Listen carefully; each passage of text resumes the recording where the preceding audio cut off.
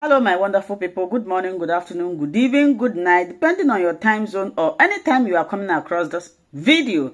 If it's your first time and you like what we are doing, kindly subscribe, put on your notification bell to all notifications. In that way, you'll be able to know when we upload a new video. I want to seize this opportunity to appreciate YouTube for creating this wonderful platform that we are using to educate and inform the members of the public. At the same time, put a disclaimer that here in Linda's TV show, we do not promote hate speech, we do not promote violence, promote misleading information. What we are here is we educate, inform, and we react to all forms of videos. And also to remind YouTube that a call for self-determination is not a call for war. At the Lekki Toll Plaza and at EVDON. Yeah. Not yet. They haven't come yet. I hear that in Underbridge, Ikeja, procession has started. Though. I mean, if they're ready for us, we can go to Ikeja. No, Underbridge, yeah, we'll go to them very shortly. But when they're ready. Okay, I think we have them. So Ikeja Underbridge, are you there? I believe Oba Dey is reporting from Ikeja Underbridge. Oba, can you hear us? Thank you. Okay. Yes, I can hear you. Just hold on. It's rebooting the system. Okay. We can just hear. So I think they're trying to recalibrate things and definitely.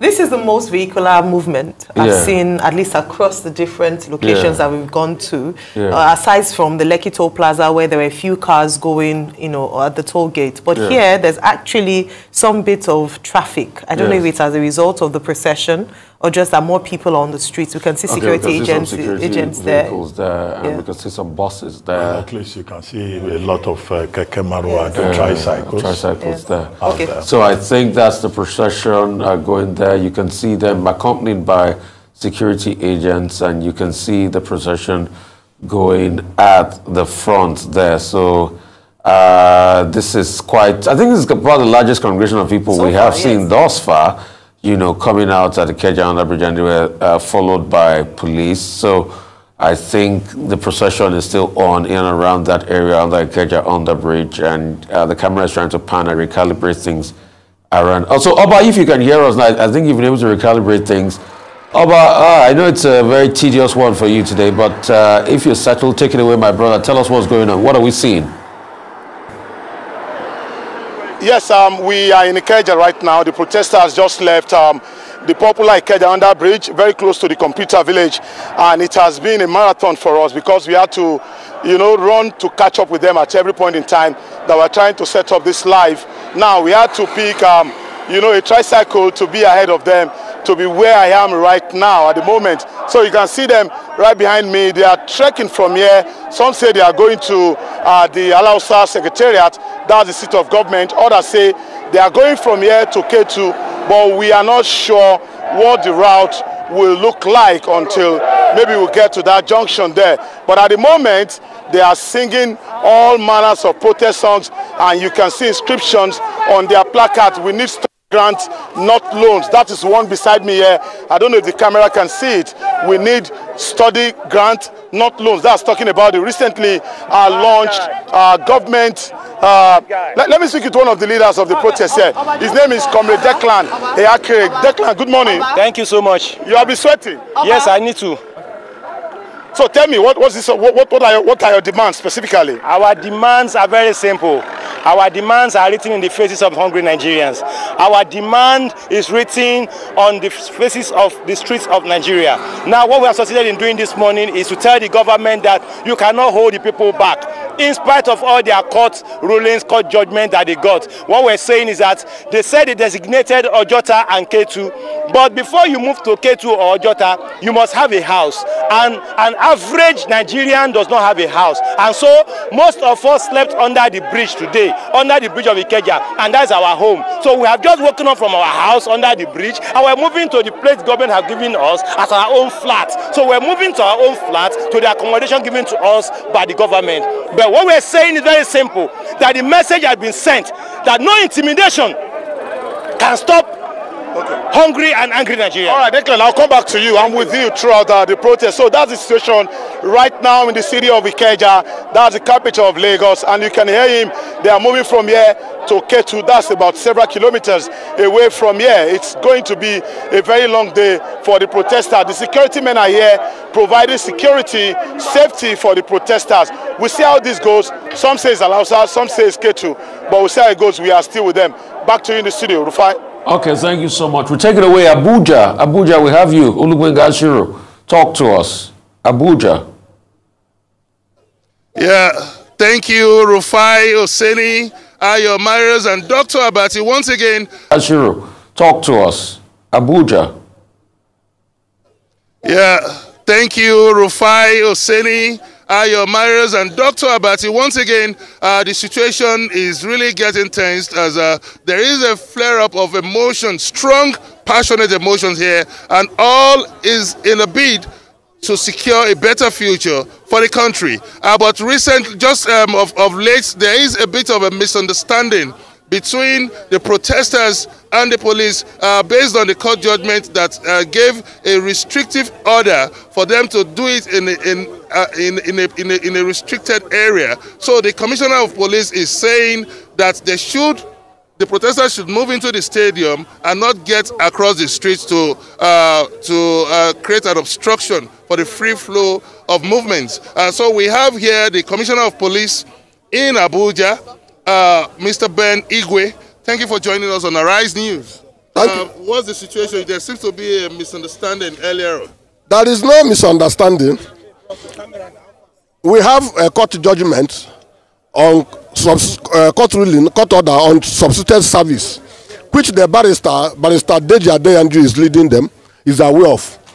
The substituted service said that the order is that they should protest inside the stadium. And we requested that each group that we protest has to come to the police and notify the police. No group has notified the police. We only came here to see some people here, and we said, for the fact you have not notified us and you want to protest, follow the court order, which Dey H0T, the barrister, is aware. The order said, protest inside the stadium. We are not stopping anybody from protesting, but look at how they are blocking the express road. And I said no. Because where their right stops is where another man's own stops. Because as they are infringing into the right of way of people, is not good. They are equally trampling on other people's rights on passage. And that's why he said no, they should enter the stadium where the court has given order that they should enter inside, they should carry out their 1,000 pressmen and enter the stadium and protest. They can transmit it to 2,000 word press, I don't care. So, have you spoken with Mr. Dey H0T on this? I've spoken with him. He said I should give him 3 hours for him to organize them to enter into the stadium. I'm giving him 3 hours. Okay. So what are your plans today? I'm here. I am here. Okay. So, Dr. Ruben, Ayo, and Rufai, that is the situation. But can you ask him a question? You have any questions? Yes. Can you ask him? Can you ask him that? In the event that the protesters refuse to go inside, because it's possible they may also not listen to Dey H0T. He as a law enforcement officer and who is responsible for security in Abuja, what options are available to him in the case of recalcitrance on the part of the protesters? Okay, the commissioner, should the protesters refuse to go in because there is an obvious possibility of the protesters being recalcitrant. What are the options available for you? Then they are not law-abiding. It's not me that gave the ruling. It's court order. So what? If they want to breach the court order, they are breaching the court order. It's not my order. It's not the order of the Inspector General of Police. It's not the order of anybody. So what will he it's do? The order of. So what options are available? What will he do? The court. So. If they are doing it against court order, they know they are equally disobeying. So what are the consequences? They should know the consequence. The barrister is here. You don't know the consequences? The barrister is here. He knows the consequence of disobeying court order. Okay, are you willing to tell us the consequence? I'm not willing to tell you because he knows the consequence. He that is leading them. Okay, let's invite Barrister Dey H0T. Is here also here with us. We understand that the police commissioner has appealed to you, has spoken to you that you should move the protesters inside, which is according to the court injunction. That's according to the police commissioner. What's your response to this? The protesters are the protesters are at the stadium. Are we not in the National Stadium? We are there. The court order say National Stadium. They have refused to allow us to go to Eagle Square. We say we will not confront them. What the police commissioner is saying that inside the National Stadium. The court order said stadium, National Stadium. That's what the court order say. Koniman die, Koniman bury him. You understand? Koniman die, Koniman is a Koniman. I'm also a Koniman. So he has spoken to you now as the commissioner of police in Abuja. Are you willing to? Are we not complying? Are we not at the stadium? Are we at Eagle Square? Okay, but if he he's my big brother. If he insists that you should move into the National Stadium, then they have to carry us in. I've gone to speak as the lawyer. I've advised the protesters. I said, listen, if no matter how uncomfortable you are with a positive court order, whether it is interim, interlocutory, or perpetual, you must try to comply. The law must see you taking steps to comply. You can see that people kept it, but protesters called me as early as 5 a.m. this morning and said they're going to stop the Eagle Square. And I advised them that they should not go there. That they should not go to the Eagle Square, because if they do that, they'll be disobeying the court order. Okay. You understand? So we spoke to the police commissioner earlier on about the options of you refusing to move inside the stadium, and he said you are aware of the consequences. So are you prepared for the consequences, and what do you think would be the consequences of you not moving into the main bowl of the National Stadium? Very simple answer. Simple answer. You see, because we are in the stadium, we are within the ambit of the law, complying with the positive order of the court. Because we're in the vicinity of the National Stadium. Do you understand? We are not in the three-arm zone. That is why, you see, my appeal before the CP came, you see how peaceful and serene the place was. But with the CP's presence, the atmosphere is charged. So my appeal to my big brother is that you should not take steps that will make the protest degenerate. It's an appeal. You understand? Thank God that he's somebody that I respect, and he has a lot of respect and regard for me. So the idea of me coming here is that I will keep appealing to the protesters, and I will keep appealing to the authorities, because without this synergy, the country cannot work, and this protest will not be as peaceful as we want it. So let me further appeal to the CP, who is my brother, that he should de-escalate the situation. Do you understand? Okay. He's a conflict manager. Okay. We're still talking about consequences here. Yeah. And the police commissioner felt so sure that you know the consequence of disagreeing with him on this issue. Okay, where are we? Are we not at the National Stadium? We are at the National Stadium. That's why I have spoken about the issue of Koniman die, Koniman bury him. Obviously, you don't want to talk about the consequence of moving Which into consequence? Because we're in the National Stadium. Okay, but now, talking about consequences. And you know that I've actually not seen the order. I've not seen the order.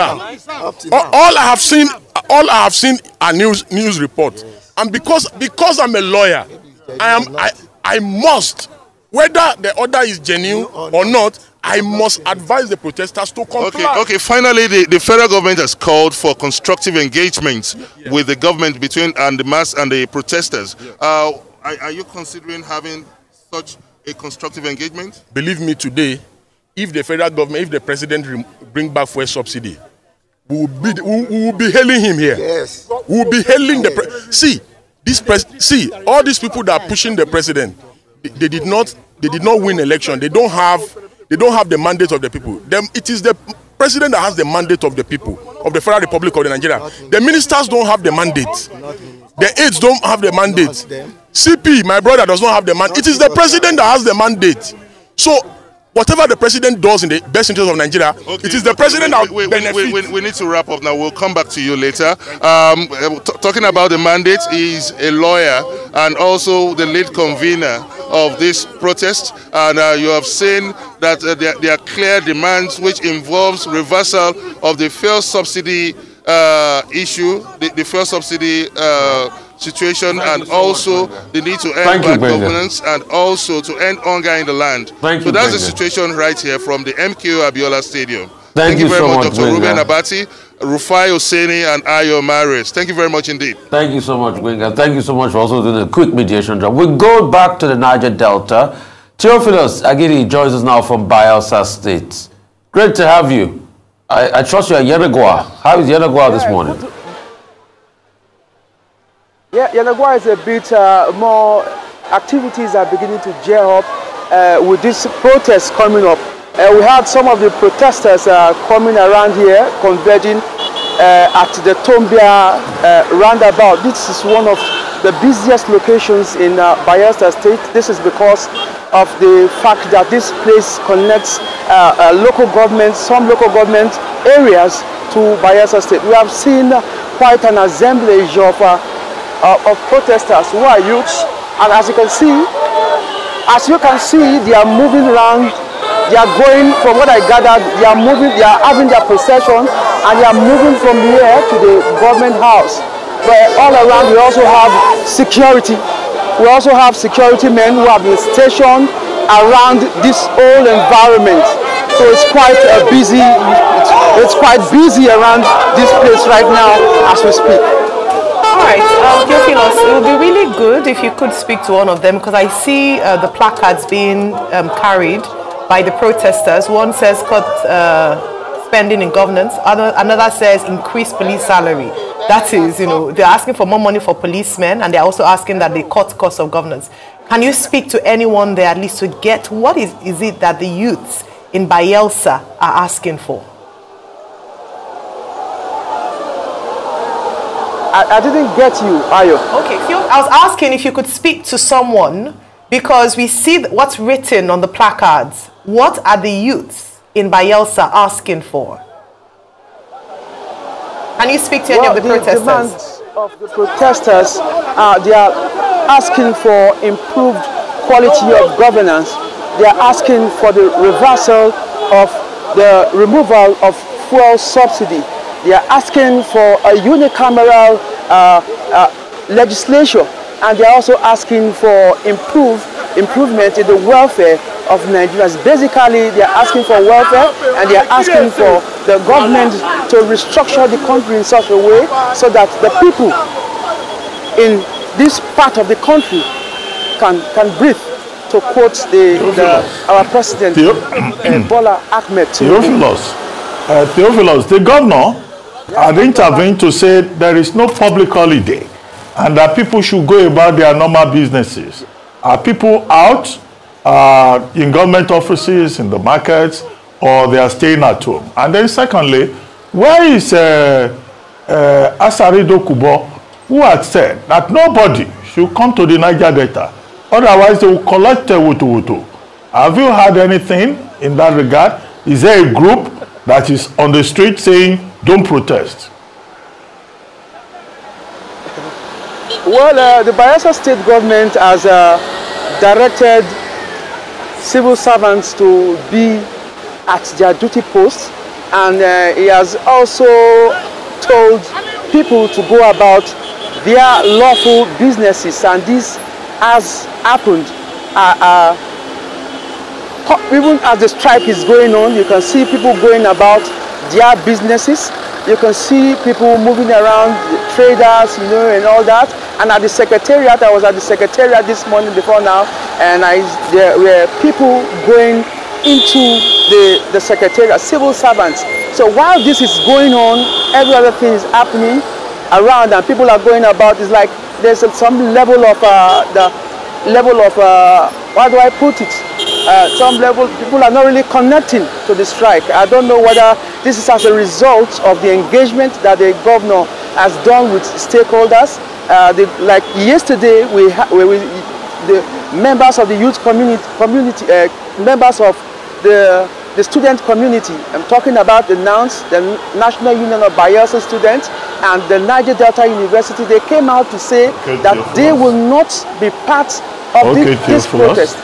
And also, well, Theophilus, we need to rush very quickly back to Lagos here, where we'll cross over to Obadeoye, a rice correspondent at the K2 area of Lagos State. Obadeoye. Wow.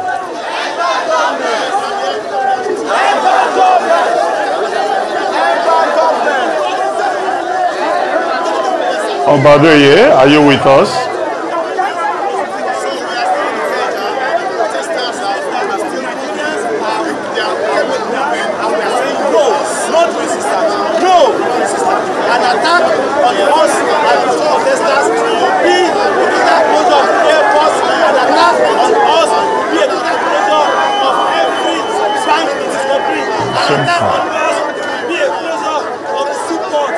All right, we need to, I really will come back to Obadeoye. Would really love to hear his perspective. There's so many things to talk about whilst we get his sound back on air. But we saw the young man just doing his own private thing and just talking about the fact that the passion for which people have come out to end bad governance. In fact, his placard reads that after a while people get so hungry they'll begin to eat the rich and the elite. And this is pervasive around all the areas we've covered this morning. Hunger in the land, people are hungry, the government needs to listen and cut the cost of government. But this is the same crowd around the Ikeja area, on that bridge.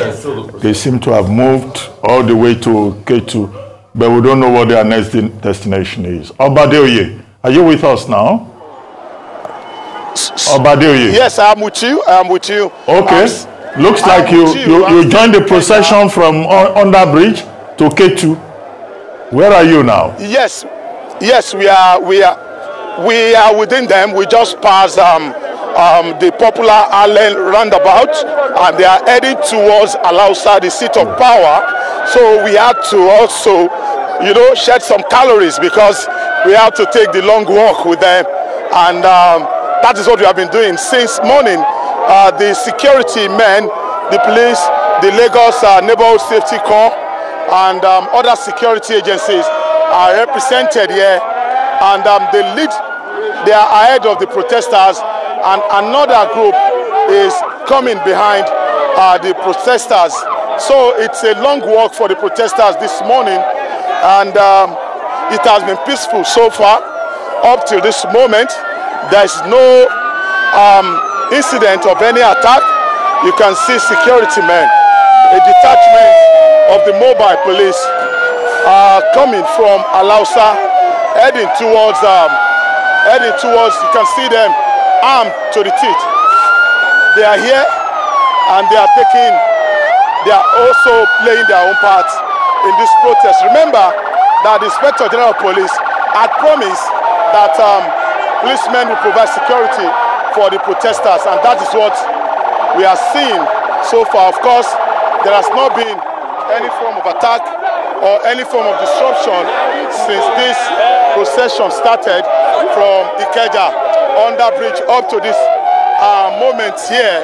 There is no disruption. We saw some residents who have, decided not to join the protest. They were just, recording the procession with their mobile phones and standing by peacefully. There has not been any incident of attack or any incidents of disruption of this procession since it started. So from Ikeja here, the atmosphere is relatively calm, when you compare to some previous protests in this part of the nation. There has not been any attack. Remember that in the build-up to this protest, a group of thugs reportedly threatened that nobody should come to Ikeja. But since morning, I have not seen anyone coming out to harass the protesters. It has been peaceful so far up to this moment, and they are heading towards Alausa, the seat of power. They are very close to the intersection between Awolowo Road here in Ikeja and the popular Oregun, which is now Kudirat Abiola Road in Ikeja. So I can tell you everything is still in order here. The policemen are cooperating with the protesters. The protesters are also cooperating with the policemen. Of course, one of the protest leaders told me that the court had restricted them to Freedom Park in Ojota and Peace Park in Ojota. And I asked him, are you not flouting the court order? They said no, that they are moving towards where the court said they should move. All right, that's interesting and really good to hear that the police is cooperating, the people are cooperating, and so far it's been peaceful. But I don't know if, it would be interesting to know if the governor would be receiving the protesters if they do arrive in Alausa. Do you have any indications around that? And in terms of them getting to Alausa and whom they might meet at the seat of power, like you mentioned? I cannot independently confirm if the governor is in Alausa or is in Marina, but I got a report this morning that some protesters, I don't know how to put that, people who are against this hashtag End Bad Governance protest, that they were in Alausa earlier today. I'm not sure if the governor addressed them or not. So we are going to allow sir right now, and we'll be able to tell you if the governor will be around to address them or not. But stay safe, my brother. Just follow them, you know, burn some cabs, like we'll say, and have a good one. Let's go to Kaduna. My brother Nisi Gabriel is out there in KD City. Talk to me, my brother. How's it going there in Kaduna? Yeah, good to speak to you, Rufai. Good morning, Dr. Abati and Ayo. Well, here in Kaduna, the roads are deserted, just few people moving around. But it's good to note that police operatives, security operatives are stationed at strategic location. Just right behind me, you can see police operatives are stationed at the popular NEPA roundabout here in Kaduna State. You have motorcyclists moving around, but few people, most people here in Kaduna State are indoors. Just few people outside. Some filling stations are opened.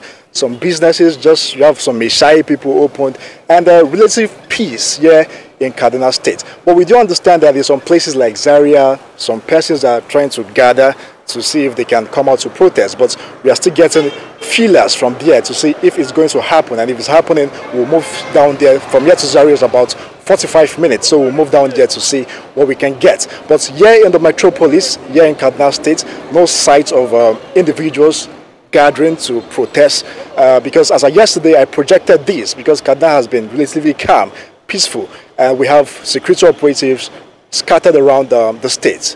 All right. Is it because of the meeting they had with the stakeholders, the leaders, the likes of, what was his name now, the Sheikh, and also the Christian leaders and all of that? And is it because they generally just like the governor, you know, like they enunciated during the meeting? Is that the reason why you're seeing everything cool and calm in Kaduna? Or are there other area pockets that you don't know? What part of Kaduna are you? Is it southern Kaduna or the northern flank of Kaduna? Which flank are you as we speak?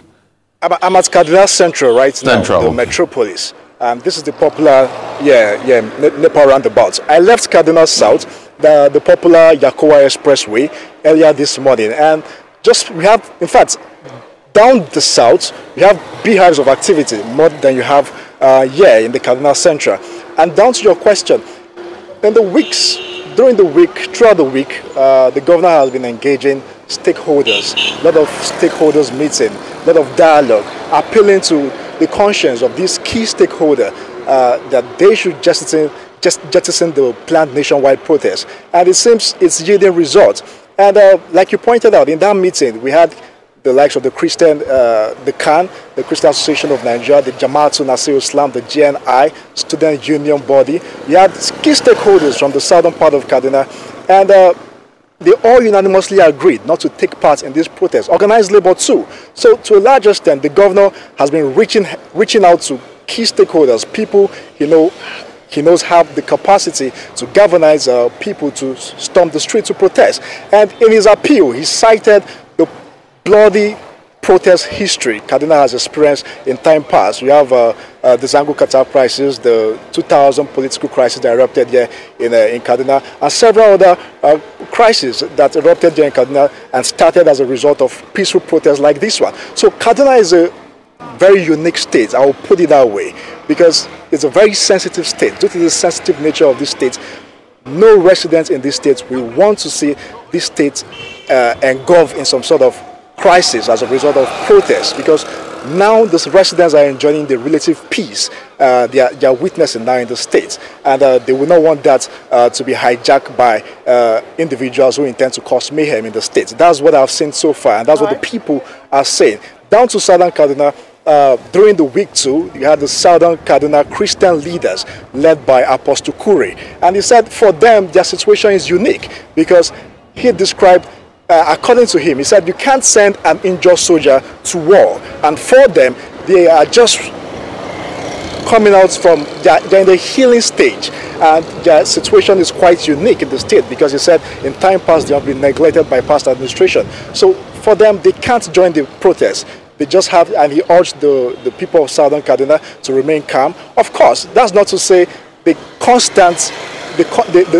not to say there's no economic hardship, there's no hunger, or there's no insecurity. That is like a constant K. But however, he says there are ways to dialogue with the government, and he feels dialogue is the best approach to this issue. So generally, here in Kaduna, so far so good. Well, it might be too early to say, but so far so good. Kaduna is a bit calm.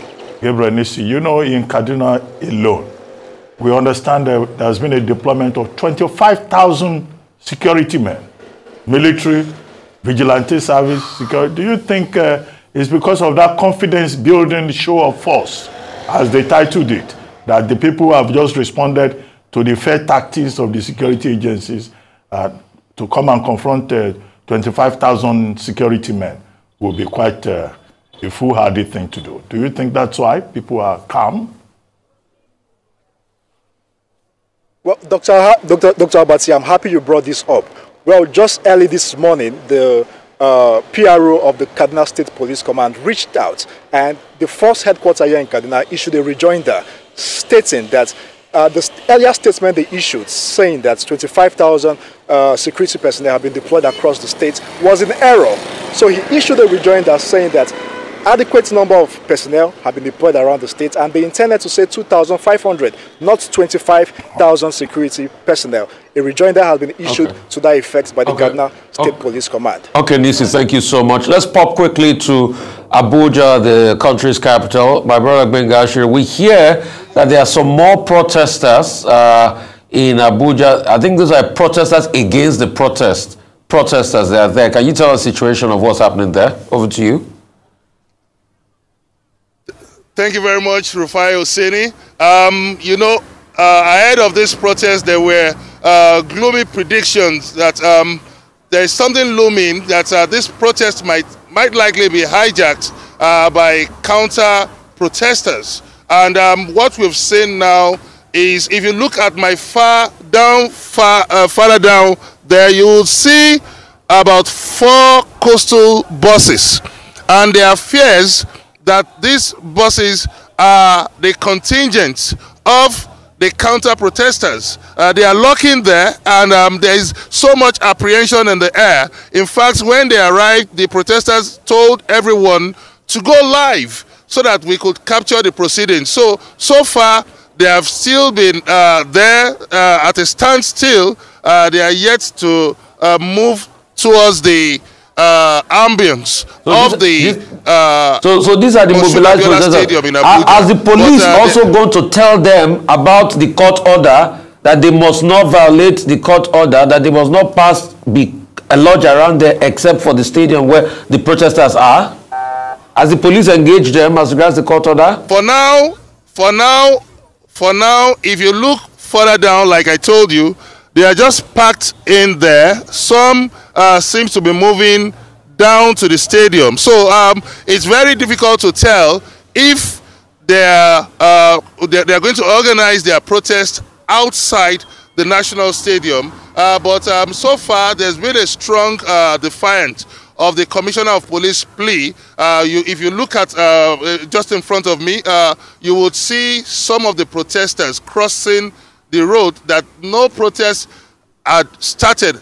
No protest is holding inside the Moshood Abiola Stadium in Abuja, and that is the counsel of the directive of the police commissioner, based on the court's order, based on the court judgment, that they should stay in a restricted area. But even the protesters are saying that they are yet to see the court order, so that is a bit also in dispute. So that is the situation now, that there is some considerable apprehension in the air. People are worried that the 4 coastal buses are contingents of the counter-protesters. So meanwhile, we are keeping vigil to see how the event unfolds. Well, Bengashiru, you remember NSAS.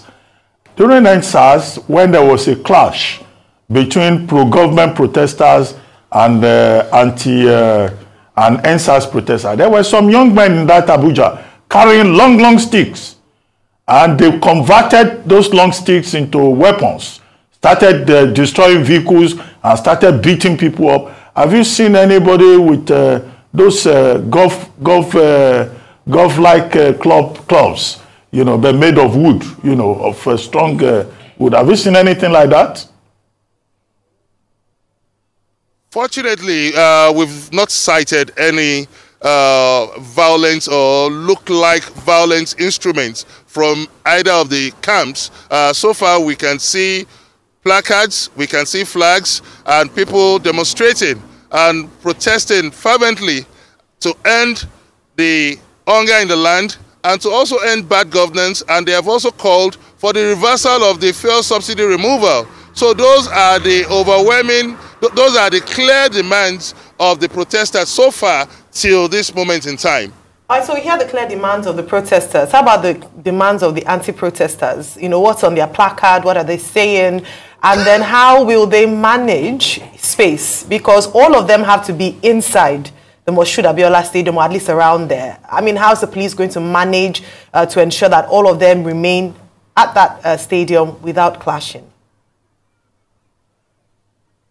Yeah, like I said, if you look at if you look further down, you can sight about 4 coastal buses, and right now it's presumably it looks like they are just waiting in the wings to find the right. I really do not want to speculate, but the presence has raised so much apprehension in the air. It has raised so much concerns and tension that their presence seems a bit malignant to the essence of this protest so far.